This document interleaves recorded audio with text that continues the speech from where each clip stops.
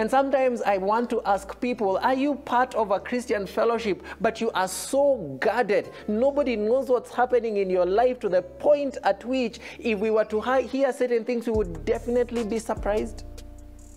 Or are you like these ones who it could be truly said of them, they were together?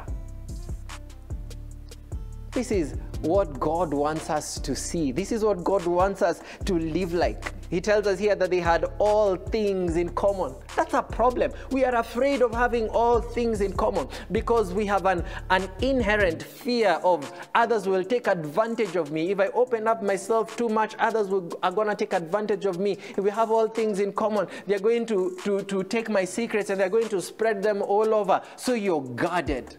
And with the same walls that you build to keep others out, you also use them to keep love from coming in. And therefore, you're never fully known and therefore never truly loved.